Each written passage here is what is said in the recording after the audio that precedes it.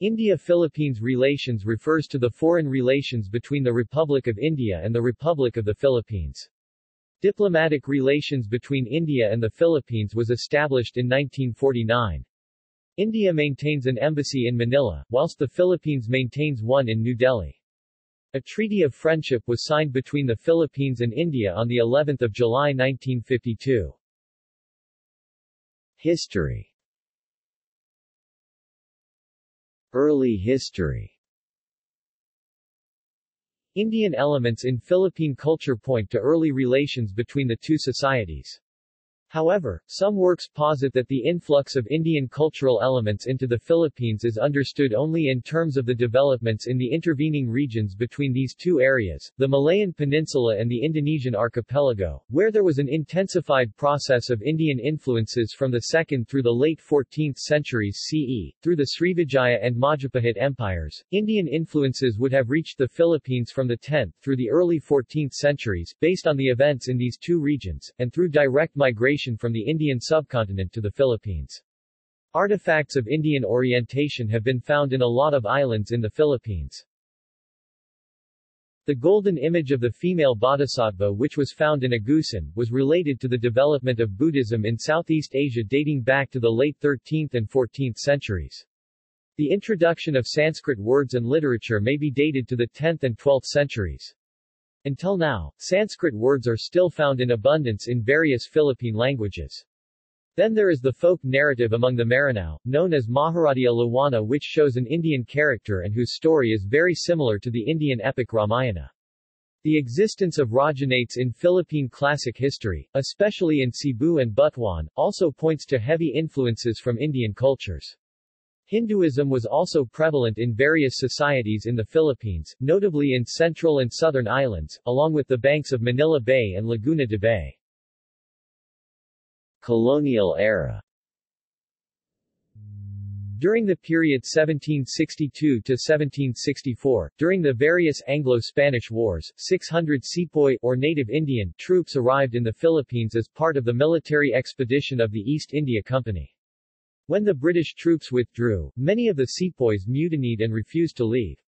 They settled in what is now Cainta, Rizal. The region in and around Cainta still has many sepoy descendants. During the 18th century, there was robust trade between Manila and the Coromandel coast of Bengal, involving Philippine exports of tobacco, silk, cotton, indigo, sugar cane and coffee.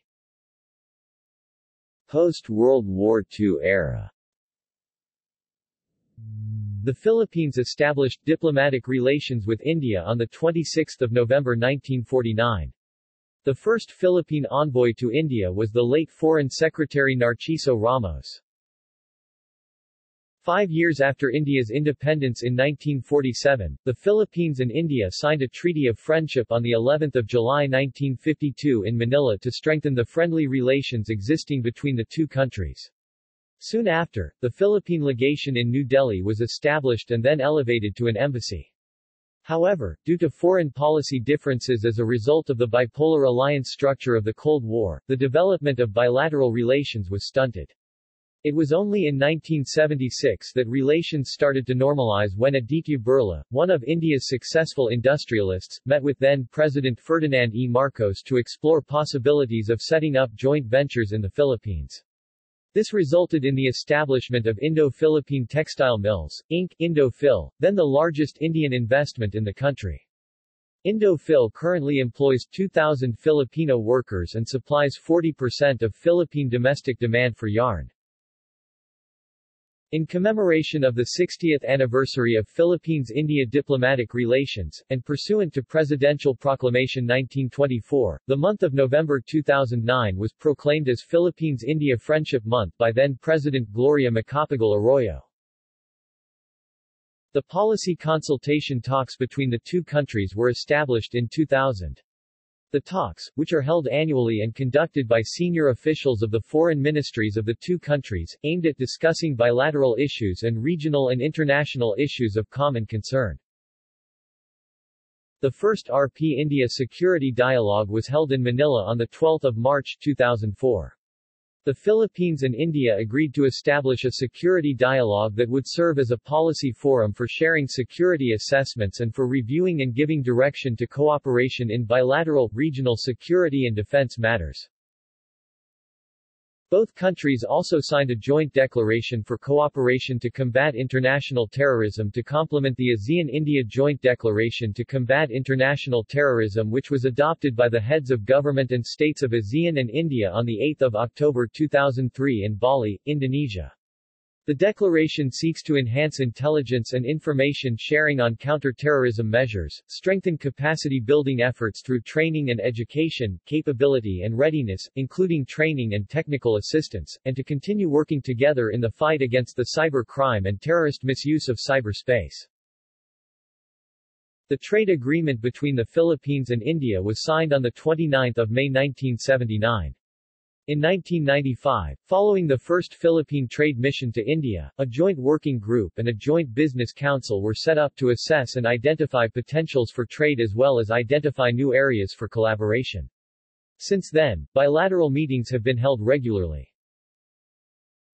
The ASEAN-India Free Trade Area Agreement signed by India in 2009 also includes Philippines as signatory. Joint Commission on Bilateral Cooperation. The agreement to establish a Joint Commission on Bilateral Cooperation was signed during the state visit to India of President Gloria Macapagal Arroyo on 5 October 2007. The establishment of the Joint Commission on Bilateral Cooperation aims to further strengthen and develop the cooperation in the field of trade, economic, scientific, technological and other fields of cooperation. The meeting of the Joint Commission will be co-chaired by the two countries' ministers for foreign affairs who will meet once every 2 years. The inaugural session of the Joint Commission was held on 15 March 2011, co-chaired by Foreign Affairs Secretary Albert F. Del Rosario, and was held in New Delhi. During the meeting both sides agreed to move forward on cooperative initiatives in various fronts: trade, agriculture, defense. During the 2018 India-ASEAN Commemorative Summit in New Delhi, where the Delhi Declaration was signed, Philippines-India relations was one of the two most focal bilateral discussions made. India is targeting billions of investments in Philippine markets, notably in the pharmaceutical, information technology, energy, and transportation, which would lead to the creation of 10,000 jobs. Cultural relations. Filipino culture had Indian influences. About 30% of the Tagalog language were loanwords from Sanskrit. The use of brass, bronze, copper and tin in Philippine decorative arts and metal works also had Indian origin. Early Filipino literature and folklore also had Indian influences such as the Maranao epic of Durangan and the Ifugao tale of Balatic. The Philippine folk belief regarding eclipses, where some narrates that the dragon called Leo bites the moon or sun to cause the phenomenon, is related to the Indian belief regarding the being Rahu from Hindu tradition. Military relations. Ships from the Indian Navy and Coast Guard regularly visits the Philippines. Trade relations.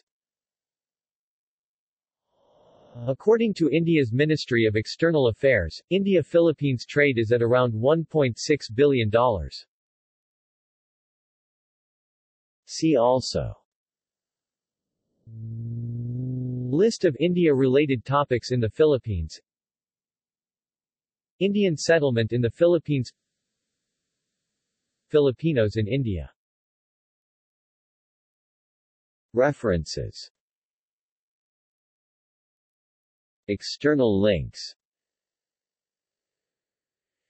Shakar, Vibanshu, India-Philippines Relations, An Overview, Institute of Peace and Conflict Studies, IPCS, New Delhi, India.